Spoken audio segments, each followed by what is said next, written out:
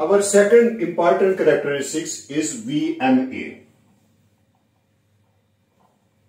Now we will draw the graph between whites and mineral aggregate and the binder content. Whatever the VMA value we had calculated already is being tabulated over here. 14.6, 14.3, 13.9, 13.8, 14, and next 14.3. This is the data. Now from this data, we are going to draw a graph between these two quantities, means Pb and then VMA. 2, 2.5, 3, 3.5, 4, 4.5 and 5. And along the x-axis, the value is taken over here, and now we will come to the along y-axis, 13, 13.2, 13.4, 13.6, 13.8, 14, 14.2, 14.4, 14.6 and 14.8.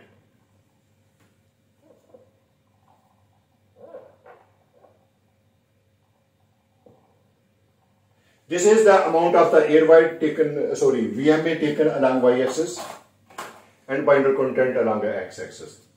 Now from the selected value, when my binder content is 2.5%, value is 14.6. It means the point will come at this point. With a 3.5, it is 14.3.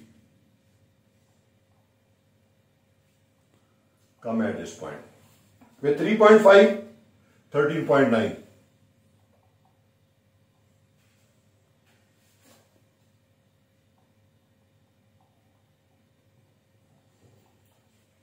Next, 13.8. With 4.5%, it's again rising, it's to the 14. And with 5%, it is 14.3. It would be like this. When these points are joined, we are going to get a curve like this one. Here I would like to tell you one thing. This portion is divided into two parts. On this side, binder content is less, it is known as the dry. On this side, amount of the binder is more, it is known as the wet side. Now, what will we do? Our reference point is selected binder content Pb is equal to 3.63%. It means I am at this point. I will move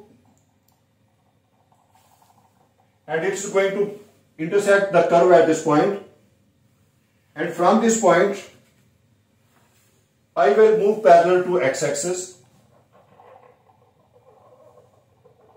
and it is meeting at this point. So here it shows that my binder content is 3.63%. With respect to this point, the amount of VMA calculated from this graph is 13.9%. But how will I go? Keep one thing in mind. This value should be on the dry side. This is the dry side. Condition is satisfied. Clear it? And second, technical specification has set the minimum value. let me tell you that minimum value which is required for the VMA to be accepted as a minimum 13%. It means my calculated value 13.9 is more greater than 13%. So it means with this binder content, amount of VMA calculated is acceptable.